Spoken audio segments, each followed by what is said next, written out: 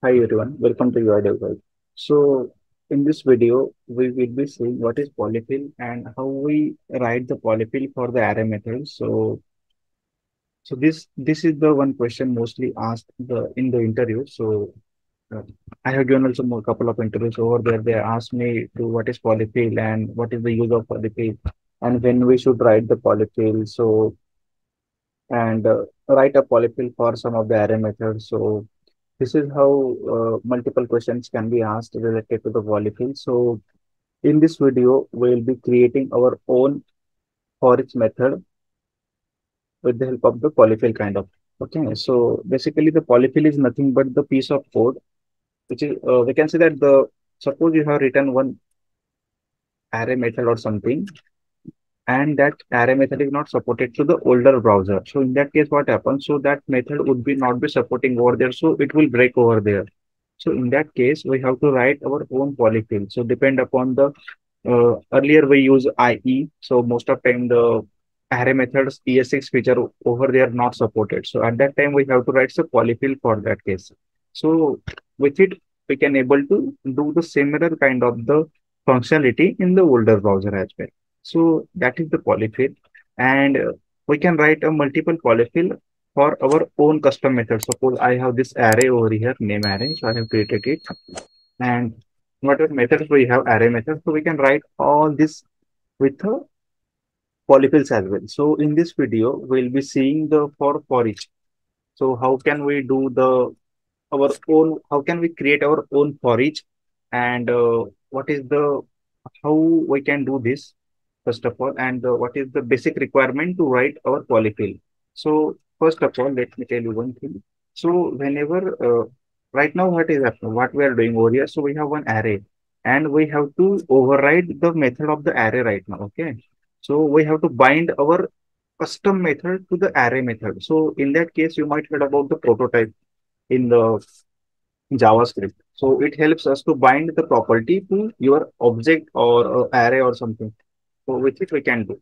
So we have to override our array property prototype, and with it we are able to do that. So first of all, let me show you what is the syntax of for each first.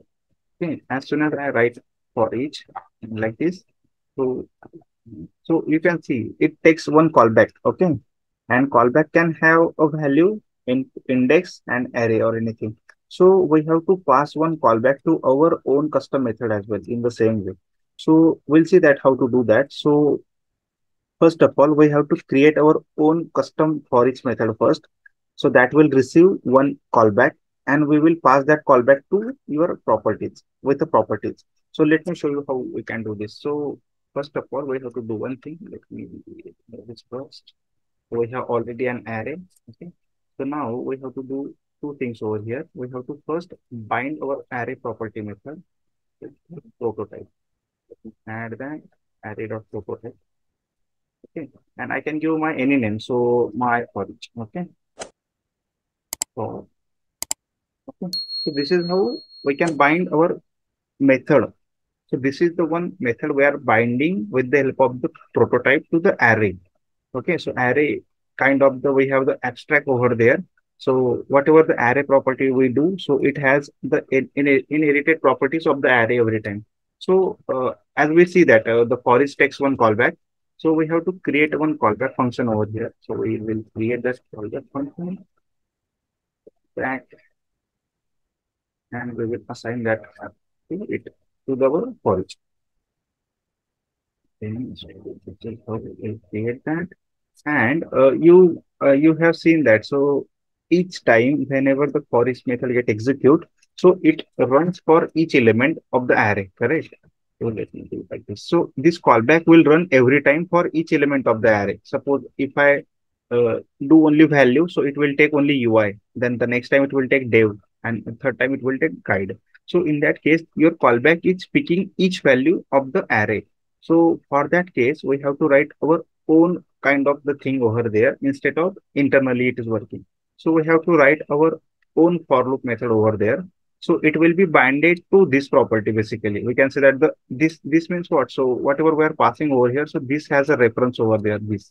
So this is nothing but the constant the array in that case. So whatever array we are working over here.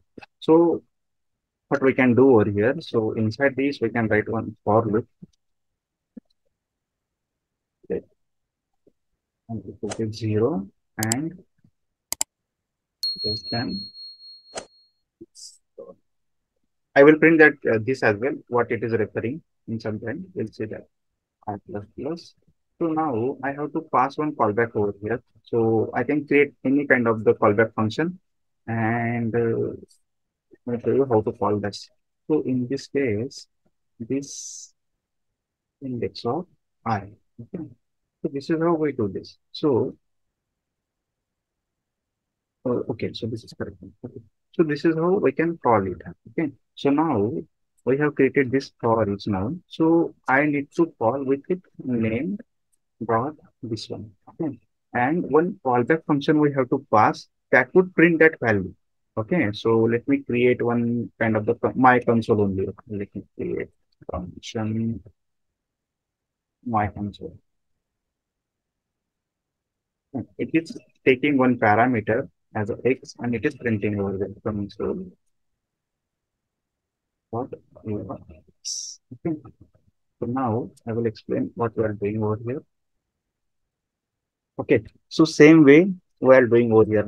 If I go again, let me show you what is for each happening over here. Okay.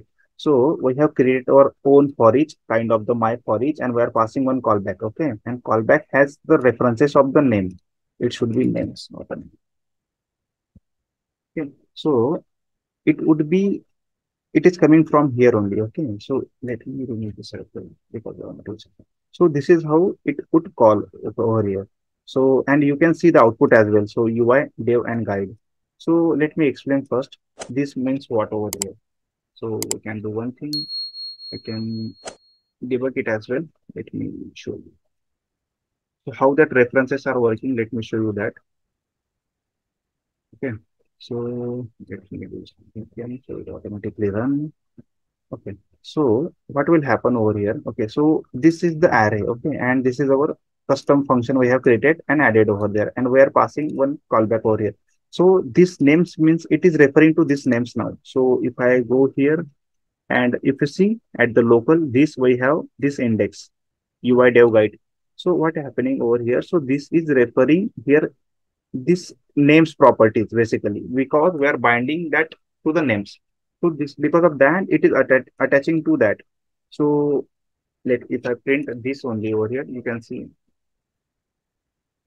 Okay, so you can see this means uidevguide. So we are passing that value to our own custom function. Okay, the array method with the help of the prototype. So this is how we do for the for each. So we have multiple array methods. So sometimes interviewer will ask you to create our own promise. Suppose you have three promise or uh, in the one of the interview, he asked me to create a promise all method. So he asked me to create three promise and pass three promise to the your custom promise. So how can we do in that case? So we will see that video in the next video maybe, and I will try to cover the other array methods over there as well. Filter we have, then reduce we have, then map we have. So I will try to create those videos as well.